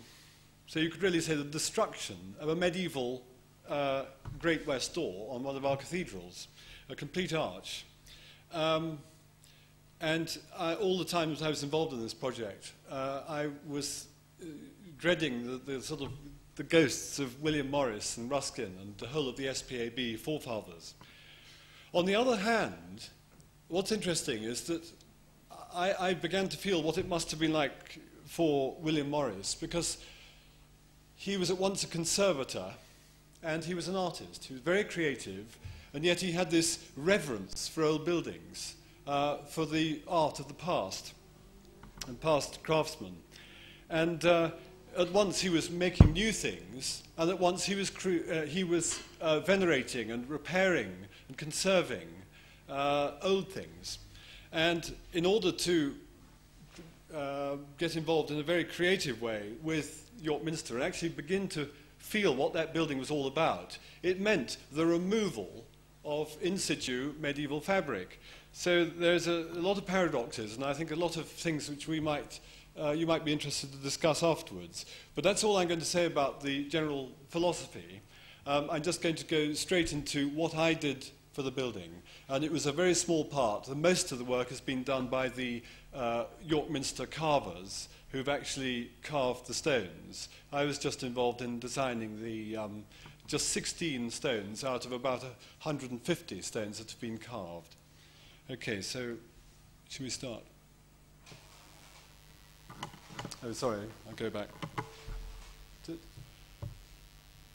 can turn these off, actually. That's it. Does that turn off? Doesn't matter, it's all right. Well, what we're talking about is this doorway here. Quite a small part of the whole west front. And my stones involved a very small part of the arch of that. So we're talking about a microcosm of this huge, great macrocosm. And it's fascinating to have been involved in such fine detail on such a huge building. I'm sorry, go forward, that's it. Here is the archway, and the order I was involved with is this central order here. There's 1, 2, 3, 4, 5, 6. Well, 5 of these orders are being, 4 of them are being replaced. Initially, when I saw the doorway, I felt that it was perfectly worthy of conservation. To me, it would have been a wonderful challenge and a very creative challenge to conserve this doorway. It involved a certain replacement of the most decayed stones, a lot of mortar repairs, and a lot of protection with lime shelter coats and so on. But we live in a pluralist society. At once we have Salisbury Cathedral, which has got a very strict conservation policy. They're using no cement, very limited amount of new stone, and it's very much conservation as in the Charter of Venice or the Borough Charter. Here at York, quite different. It's very much the, you could say it fits into the Victorian tradition of restoration. And having got involved with this project, there is a validity about it. And just before I got involved with this, I went on a conservation mission to Thailand, where Buddhist temples, Buddhist religious buildings, if they're not being used, they're considered worthless. So the whole notion of conservation is new to them. The idea of preserving a Buddhist temple purely for its inherent beauty, because of the interest of its fabric, that hitherto has been an irrelevance. If it's not up and running as a religious building, it's then worthless. It can then be allowed to decay. And of course, all through the centuries, our great religious buildings have been like icons, image screens. And if the image has failed by deterioration, you cut it away and put in a new image, which will read clearly to the worshipper, to the visitor, the pilgrim. And so that's the other way of looking at it. And, you know, people say in the living church that us conservators are getting in the way of the building being a religious building, having a religious function.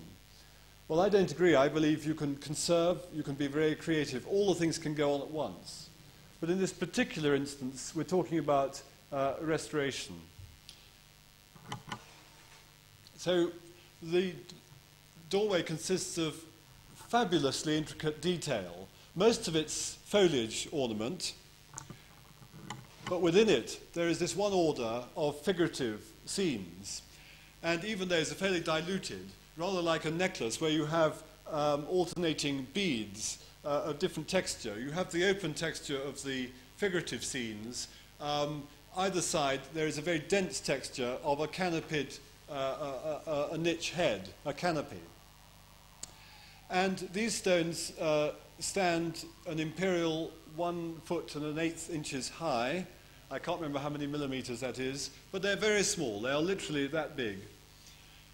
And what we're looking at here is a severely decayed 19th century, early 19th century recreation. So here we have the proposed restoration of, at the lower parts of the arch, an existing restoration. Higher up, it was fairly conjectural what was medieval and what was replacement, but higher up in the crown of the arch, it was pretty well sure, we were sure that the sculptures were medieval. So here is an interesting example of an English Regency mason's view of a 1340s sculpture, English decorated, seen through the eyes of somebody living in the English Regency period, 1819, that sort of time. And it's fascinating how different it is to how we would see medieval sculpture today. Subtle nuances. Well, I was asked to enter a competition. I found I was being pressurized into entering it. I don't know why, but I did think, well, why not? Be interesting just to have been involved. But I found myself being chosen. I think one of the reasons I was chosen was probably not because of these images, but because of my approach, which was essentially practical. These drawings were done from clay models, so I could get the light falling from the correct angle, so I could get the chiaroscuro falling across these forms. Incidentally, these landscape views, I changed this idea completely when I came to doing those two scenes, but this one, the elements of it largely survived into the final design. Well, in order to make a one-to-one scale model in clay, I decided actually the clay would be better in plaster for the outer molding. So I simulated the outer molding in plaster. So first of all, I had to get the templates, the bed mold, which I got made in metal from the stone yard at York, sent down to me, and I measured and looked, and then I realized I had to get the radius right. So here we can see a cornice being made, a typical fibrous plasterwork process, building up a cornice. Here we have the section layer by layer, on the curve, of course, corresponding to the third order, the actual arc. So these were sliced up into 1 foot high lengths, and I cast in little trays to simulate the stone feature. And one of the other exigencies I had, one of the architectural constraints, which I actually liked. I enjoyed the fact that this was sculpture very much in an architectural context. It is actually deep relief. One was able to get remarkably illusionistic, but nevertheless it was always relief. Usually it's flat relief on a panel. Here it was relief within this great cavetto molding. And of course it had to conform to the masons, the mass, the outline given to the carvers by the masons. So this profile here is slightly wider than this profile here. And all the time I had to run this little cursor up and down to make sure that my forms were within that line. So that when that was cast into plaster, the carvers could copy my prototype exactly. You know, everything that I made, they could then copy into stone. This is, as I say, very much a Victorian technique. And I wonder how much clay models were used in the Renaissance period or in the Gothic period. I mean, who knows, did Agostino di Duccio use clay models when he did those wonderful reliefs in the Tempio of Malatestiano in Rimini? I don't know. I've looked at these carvings. They feel very much like carvings done by, well, Eric Gill believed that clay was a dreadful idea to work from a clay model, that you should conceive straight into the stone. I don't know about that. I felt very much that the carvers needed guidance. They wanted the images to be fully resolved, and in order to do that, I had to actually manipulate them in clay. The other constraint was to get the curvilinear quality of a bit of decorated Gothic. The way the figures flow, you get this wonderful sinuous quality. And of course they were to be conceived head to foot, running in a linear way.